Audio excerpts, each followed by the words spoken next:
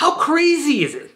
Gentlemen, Myron and Kyle, did you guys team up to ask the same question in the same time period? Like, I'm scrolling through my comments and I saw two comments basically asking pretty much the same thing. Myron asked, do you have a video on a trade to a lease? And Kyle asked, I'm wondering how negative equity is wrapped into a lease.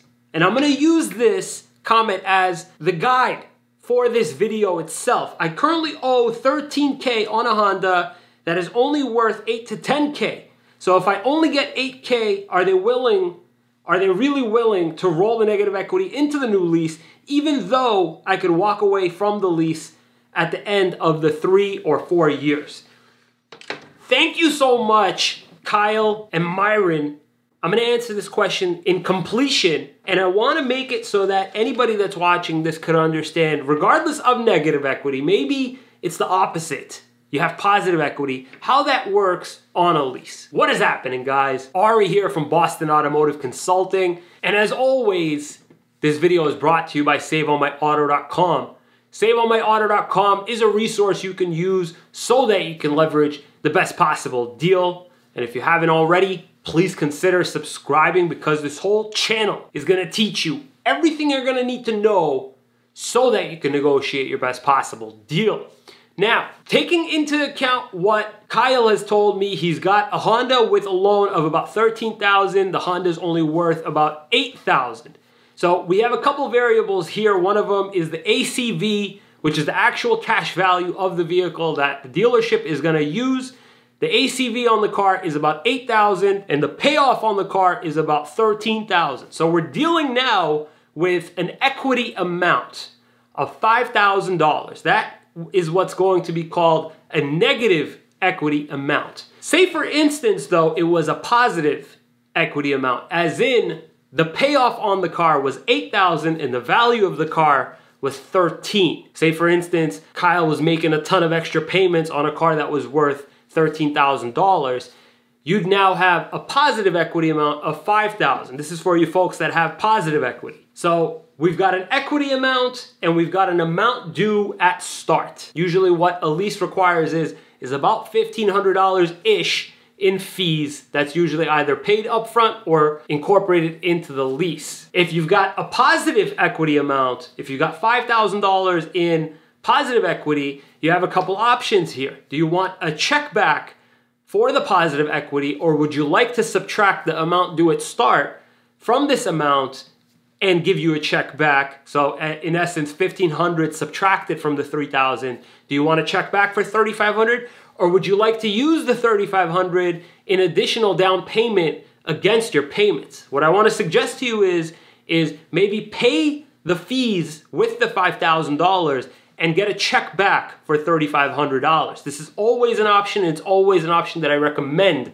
to clients. If you got $5,000 in positive equity, use part of it for the fees and get a check back for the rest. Don't just throw it all against your lease payments. Now, in Kyle's situation where he's got a negative equity situation, not only does he have $1,500 in fees that's going into the lease, he's also got $5,000 in negative equity that's also going into this lease scenario. So now he's got $6,500 going in. Now, Kyle has some questions that he's gonna be asked. Do you wanna pay the negative equity balance, or do you wanna roll in the negative equity? Would you like to pay the fees due at start and roll in the balance, or do you wanna roll in everything? This is going to be highly dependent on how expensive of a vehicle Kyle's looking at because of a couple different things. Now, while you do have the option of rolling in everything, the bank may not allow it depending on your credit score, and that's the only thing that gets tricky when we're talking about negative equity. Now what happens is, on a lease, depending on what your credit score is, the bank will allow you 3 different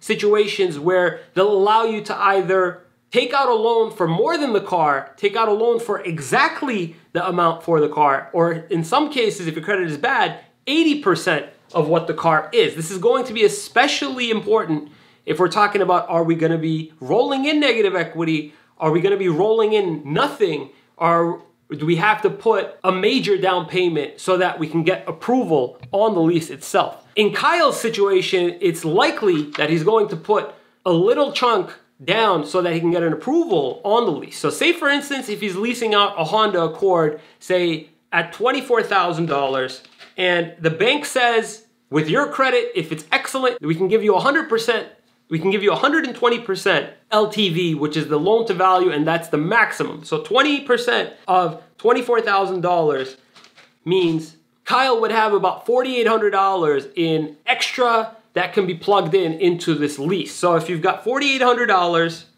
and you've got $5,000 in negative equity, that means $200 would have to be paid in addition to the approximate $1,500 in fees if you've got an excellent credit. If you don't have excellent credit and your credit is mediocre, and say the bank is giving you 100% maximum loan to value, then that means nothing can be added into the lease. Only the car can be leased, and you have to pay $5,000 in the negative equity to the dealership so that they can zero out your balance with the bank and then pay the fees out of pocket. So now you've got to come up with $6,500.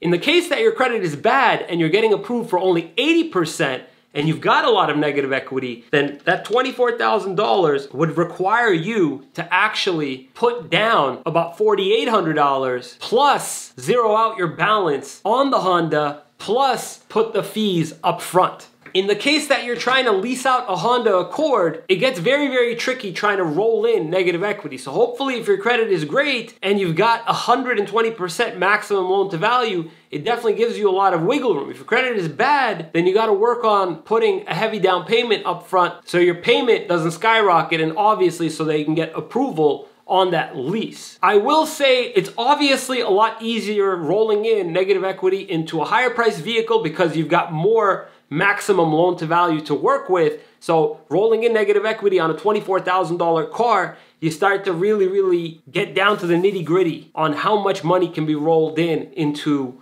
a new lease. Another possibility that I do want to mention is not necessarily conducting the whole transaction at the dealership. However, what you can do is, if you've got some negative equity, but you're not trying to sell the car to the dealership and you're trying to sell it to, say, CarMax, what you can do is ask the dealership for a check, and that check be rolled into the lease. So say, Kyle, you went to CarMax and CarMax offered to pay you $10,000 for that Honda, you can ask the dealership for a check for $3,000, hand that check over to CarMax, and never actually take any money out of your pocket.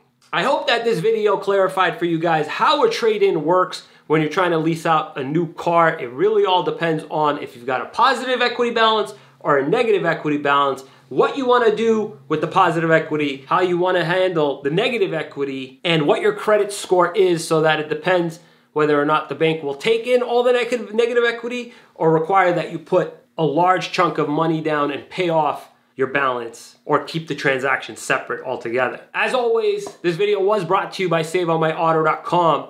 SaveOnMyAuto.com is a resource you can use so that you can leverage the best possible deal. And if you found this information useful, please consider subscribing. Don't forget to check out SaveOnMyAuto.com as well as the resources down in the description below. Thank you so much for watching, guys. We'll see you next time.